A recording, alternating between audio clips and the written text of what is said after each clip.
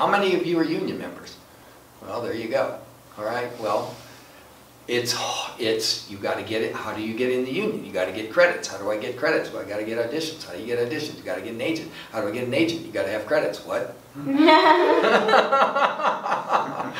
And it's the same thing with the SAG card. I said, okay, I'll go get a SAG card. No, you can't get a SAG card. Why? Well, you got to have a credit. What's a credit? Well, you got to have worked on film and TV. I said, well, how do I get that? Well, you got to have a SAG card. I said, what? And it went around and around like that. But I found a way. I found a way, and you'll find a way too. The point is, and the damage in this market. Okay, let me rewind again. This has been a very interesting week. My agent, I live at right next to like Choices, and my address is exactly my agent's address on Homer Street, my address on Richard Street. So I'm down there all the time, and I had something I wanted to talk to him about, and he said, let's talk Monday. So I walked in, and we sat down, and he went on this rant about teachers in Vancouver. He said, honest to God, he said, it makes me crazy. He said, I call up this one acting school and I see this actor needs to go back to class. This guy's a terrible actor and shouldn't be teaching. This actor shouldn't be teaching. This guy needs to go in classes. Right down the list. He went down on the, I didn't say a word. Not a word. Huh? Did you see the list? Oh, I didn't have to see it. I knew what he was talking about. I have 20 of my ex-students teaching. They ought to be ashamed of themselves. There's one that deserves it. He's fabulous. But he doesn't teach regular acting. He teaches a certain type of thing. I won't mention it. But he's terrific. And but the rest of them, are you freaking kidding me? It's heinous. And then there's students of mine who have taught, and their students are now teaching. I ain't kidding. It's crazy. Okay.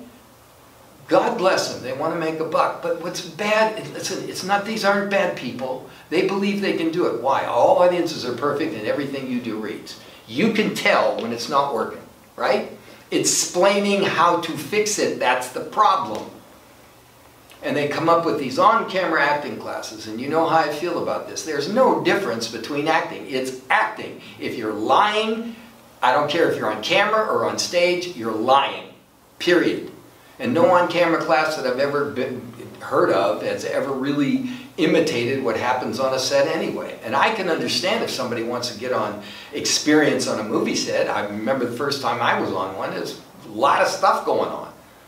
People putting watches on you and pumping in your hair and putting fucking makeup on you, and the script supervisor, who I had no idea that's what they did, they said, well, you said this word and you need to say this word, and I'm trying to remember what the director just told me to do, and and what, and these things are going, and tracks are being laid, and cameras are moving, and lights are moving, and your shadow's here, and your shadow's there, and okay, don't turn this way, turn that way, but wait, they still want you to act.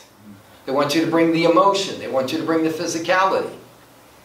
I've told you that I'm creating a program. I'm dedicated to stamping out the premise or the fallacy that there is a different kind of acting for film and television than there is for stage. And I'm actually creating a program that basically is a film and TV acting course that has no camera in it.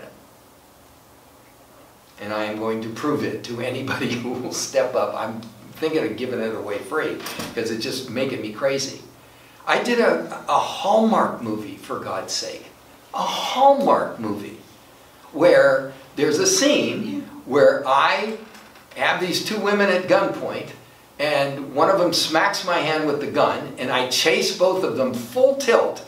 I slam the door, grab one by the shoulder, pull her away, whirl around. I'm going for her. I have the gun again. She hits my hand with a fire extinguisher, knocks the gun away, and knocks me down into, like, I have a place I have to fall. Then I get up and chase her full speed. And it's full out. There's no bullshit.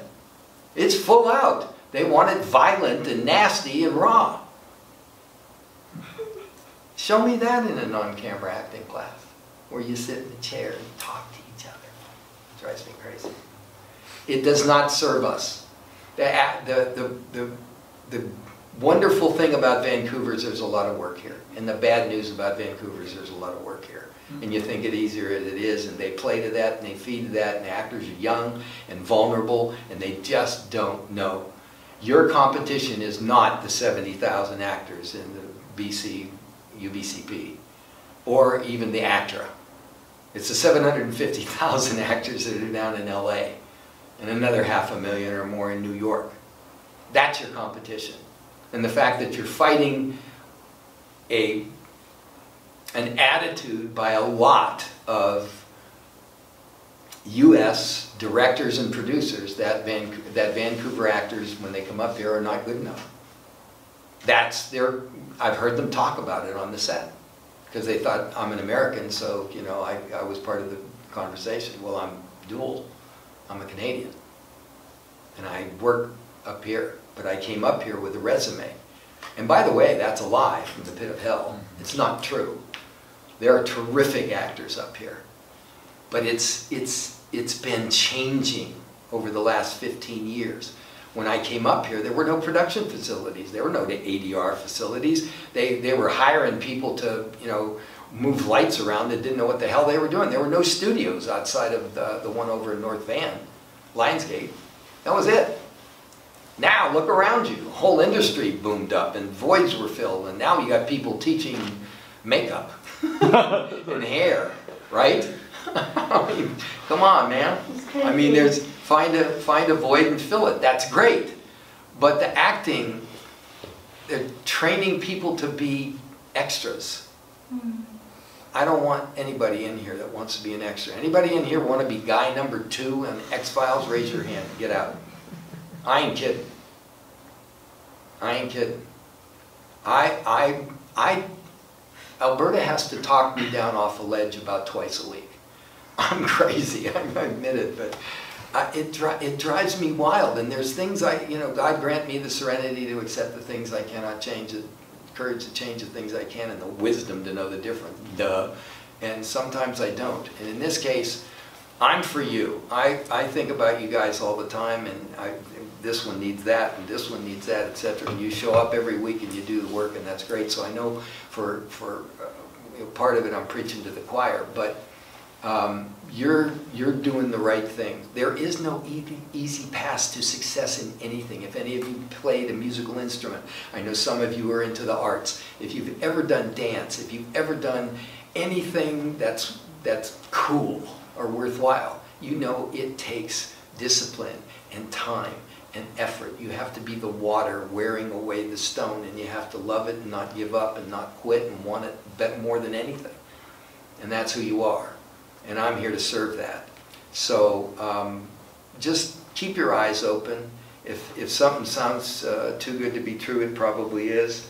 There's a lot of opportunity up here, and you're going to get your shot at it as long as you do your work. I was telling one of my actors this week, you learn how to act, they're looking for you. Back to that conversation with my agent, he says, it's crazy. He says, I want to scream at some of the actors on my roster that think they're better than they are, to get back in class, you know, I don't want to tell them that the casting directors are saying, they're just, and yet they think they are. I mean, it's amazing. Keep working, keep striving. One other thing, and then we'll get to work. Personal monologues. As you know, this is our last class of this session. Our next session starts on the 16th of October when I'm back from Morocco. Personal monologues will be due then. We will not have personal monologues if there are auditors. I think you're right about that. The reason we're having personal monologues is by far the #1 stumbling block for most actors is being able to tap into their emotional truth, to bring every facet of rage and passion and laughter and every other emotion that is in the human gamut. And I want to break you open like, you know, like a Pop-Tart. And the way to do it is to attach you to something personal. I want you to be attached to your emotional energy, and I want to break through. We eliminated one person at the monologue slam because their monologue was a personal and self-written. And it was very well done. It was very good. But I said to Andre, it's cheating. If you're in a monologue contest, what I want to see you do is become somebody else. Take somebody else's writing, process it through your instrument, but be truthful with somebody else's material. If you're writing the material, it's too easy, it's attached. So that's what we're doing. You're writing your own monologue, and I want you to be attached to it. I want you to feel some things. And the personal monologue can be anything, but it's got to be something that means something to you and something you've never told anybody. You're in a safe place here. What you see here, what you hear here, when you leave here, you leave it here. Nobody talks about it. And we will make this a safe place. And all of you need it. Your emotional instrument is your ticket to ride. If you're not in control of it, it's in control of you.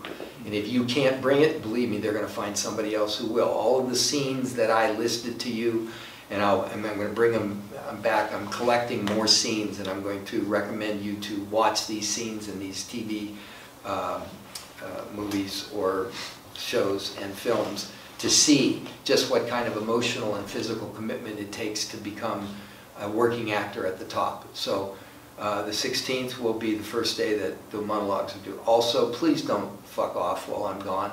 Work hard. Work on these scenes. Take it seriously, and when I come back, I expect to see all of you have grown. And thank you for listening. All right, let's get to work. Somebody get up there and act. Oh wait, no. Never mind. Nicholas. Yes. Since you're new, here's what you're going to do. Everybody say hi to Nicholas. Hi, Nicholas. Stay there for a second. Stay there. All right.